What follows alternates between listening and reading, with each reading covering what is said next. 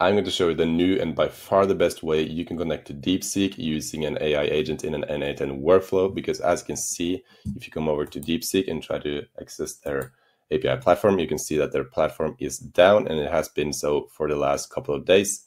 So what you need to do then is you need to use another service which hosts their Deepseek models. But as you can see here, the old way of doing this and the way most people do it is by using an OpenRouter account. And as you can see here, I have it connected to my OpenRouter account and use the Deepseek R1 model. And if I just try to chat to this now and just say, hey, it will work, but it just uses forever. It takes like 20 seconds to get a response. So what you can do instead is I'll just cut to when I get a response.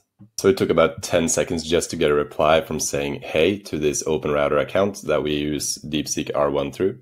So the new way you can do this is you can use Grok. So I can just show you how fast that is. When I click on test workflow, it's the same message. I'm saying hey. As you can see, an instant response from saying hey to this AI agent using the Grok for the Deepseek R1 model.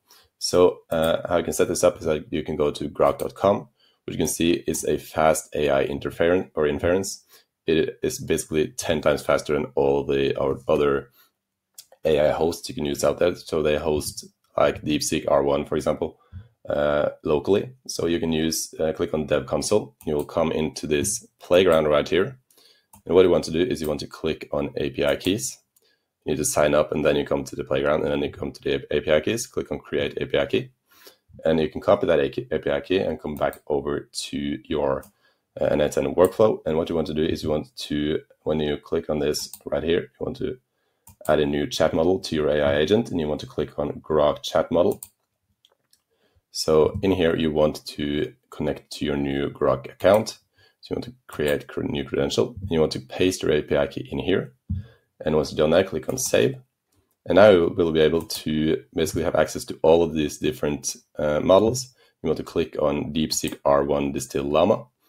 And then you want to click out, and you are basically connected to your Deepseek model. And just to show that they can actually also use the tools in the AI agent, I will just ask the agent what contacts do you have in my list. So if I say, what contacts do I have in my list? And test the step. And as you can see here, I have two contacts in here, Martin and Daniel. The Deepseek R1 will then find both Martin, there you go, and Daniel in that list. So if you enjoyed the video, please make sure to subscribe, and I will see you in the next one.